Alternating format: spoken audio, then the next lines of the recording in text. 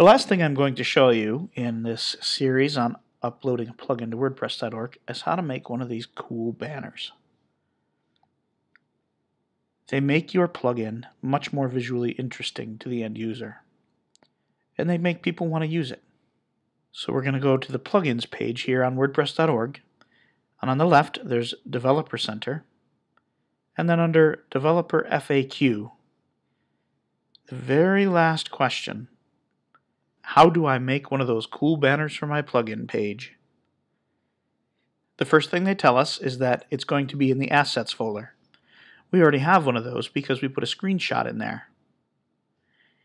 Inside, we need to make a file called banner-772x250.png or JPEG.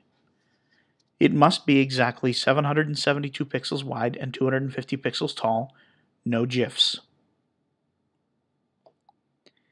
It says here, if you wish, you can create a high DPI or Retina banner at 1544 by 500. That's really all there is to it. You make that image, call it that, and you put it in your Assets folder. I created this one for ours, and I've already put it into our Assets folder. You can create your image with anything you like. I'm using the GIMP here. It's a free program for Windows, Mac, and Linux. But you could use Photoshop or anything you wish.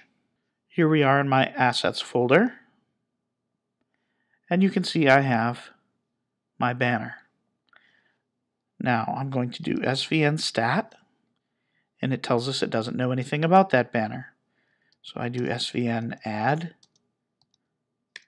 banner.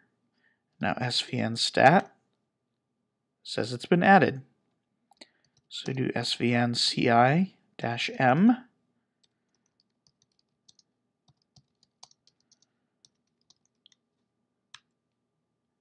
Put in my password.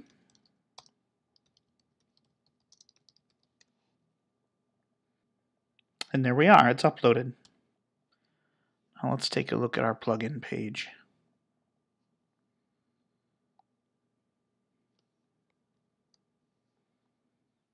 And it's not there yet, but that's okay. Just like with the screenshot, it can take up to 5 minutes. Alright, I've just reloaded, and here we have our cool banner.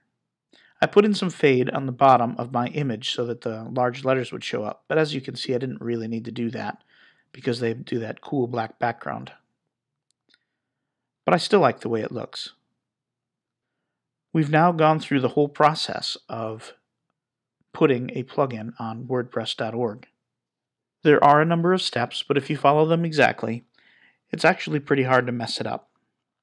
And if you do, there are actually humans watching all this going on, and they'll let you know what you did wrong. I hope this helps you build the courage to upload your own plugin.